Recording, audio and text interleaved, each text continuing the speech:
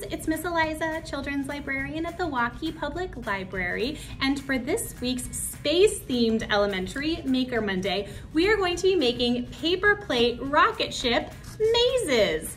Yeah, so you can make a paper plate maze with any design that you like, but since it's Space Week, we are going to be using the power of magnets to move a spaceship into our nebula, and you should be able to move it all around your maze using the power of magnets. So for this project, you're going to need a paper plate. Any old paper plate will do. And then to do the maze part itself, you're going to want a pencil with an eraser, and that's really important. We'll get to that in a minute. And then you're going to want markers to decorate with and also to outline the ultimate borders of your maze. And then you're also going to want a couple things that are circular that you can trace, and that's just gonna help you get that basic outline. So you can use anything you have at home, maybe a bowl and a container and a glass overturned might be helpful, but anything you have that's circular will do. And then for the moving part here on the front side of your maze, you are going to want to cut out or draw a shape, whatever you like. So since we're doing space themed, we've got rocket ships here, and you can draw your own or cut one out. But you could do this with anything, really. You might want to do a fish that's trying to get to a coral reef, or a puppy that's trying to get into their doghouse. You can do anything with these mazes. But for this space one, we've got a rocket ship cut out, and then you're going to design the rest of it yourself. So after that, you're going to want to make sure you have 2 magnets, and these nice big magnets that stick together independently are really the best ones to use for this project. If you have like a refrigerator magnet, that might not be quite strong enough, but if you can get them to stick like that, if they're drawn together, then those ones will work.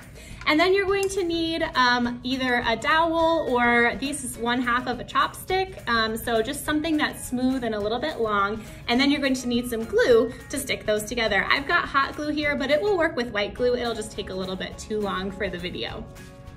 All right, to get started, you're gonna wanna draw out your maze. So mazes sometimes can look really complicated, and they can definitely get really complicated because you can always add more. But for a basic maze, like this one, we're just going to base it off of circles. So what you wanna do is take your plate so that it's facing up, and then trace some circles around in concentric patterns. So that means that one goes inside the other. We've got this basic circle, that's the plate, and then we're gonna trace this circle on the inside of that circle, so it'll end up kind of looking like a target. So I'm gonna draw some circles, and I'll be back in a second.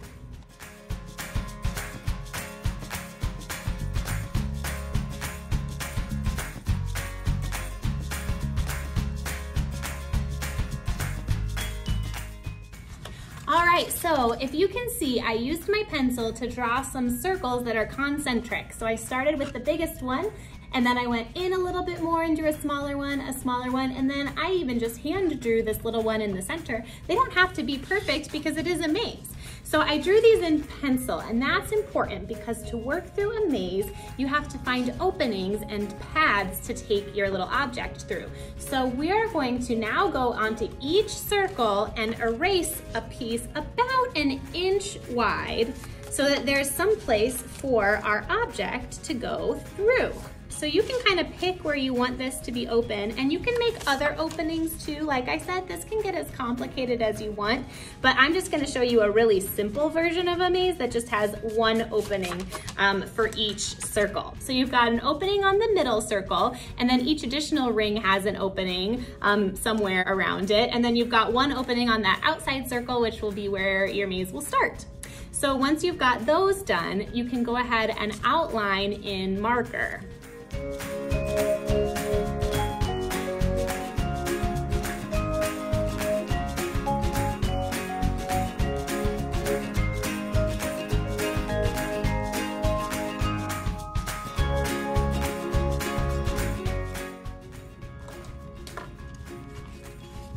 Okay, we've got our starting point and our ending point and a couple little openings on each circle, and then you want to make some barriers to really throw somebody off if they're trying to get through your maze. So then you're just going to draw a connecting line between circles, and you just want to make sure that you're not boxing your object in. So if you do one opening and one line on each ring, you should be okay. Once you start adding more than one, it does get a little bit more complicated. So for this simple one, we're just going to add one little line between each ring. There's one there, there's one there, and this last one I'll put there. All right.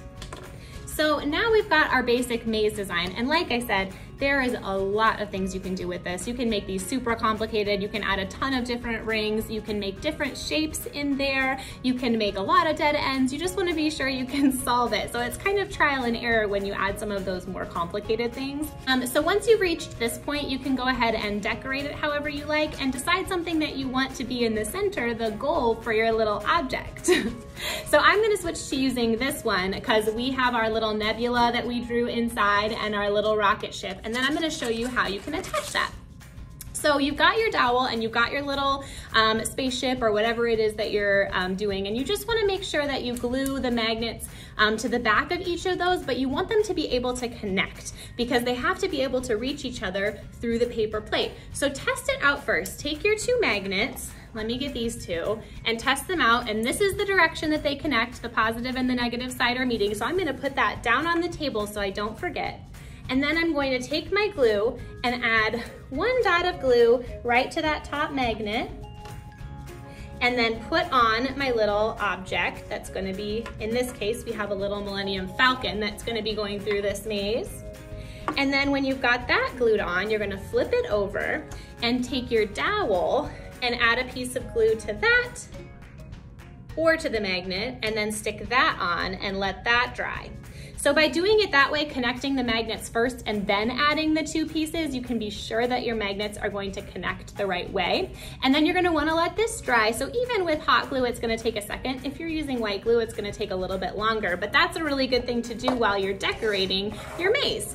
And then when you're all set, you can pull apart your magnets, put your little object, like our Millennium Falcon, flat right on your paper plate, and then use the dowel underneath to move your spaceship around the maze, making sure that you don't run into any of the barriers. Oh, I think I went the wrong way. I gotta back it up. So you don't want to hit any of the barriers. You've got to hit the openings. So now we'll try going around this way. We'll take this little guy, swing it around, and finally make it into the center. So I hope that you have fun making these little paper plate mazes. Like I said, you can get pretty complicated with these and make a whole bunch of different themes, so they'd be really fun to make and give to somebody else to play with as well. Thanks, and we'll see you next time.